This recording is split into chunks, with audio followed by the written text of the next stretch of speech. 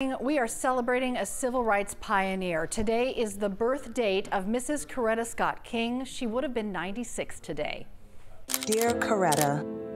Dear Coretta. Dear phenomenal woman. Dear mother. Her daughter and youngest of four, Dr. Bernice King, is helping lead today's celebration and remembrance.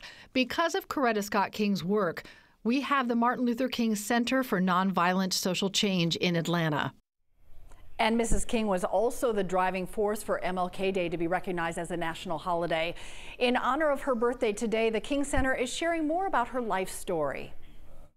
In college, she was a music and elementary education major. In fact, she was at a music conservatory when she met Dr. King.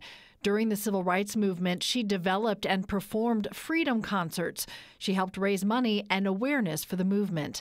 Up until her death, she encouraged people, especially young people, to be love. That they must prepare themselves to give back and to make a difference in the world. We have to create what my husband called the beloved community. Coretta Scott King, author, activist, civil rights leader, wife, and mother. She was 78 when she passed away in 2006.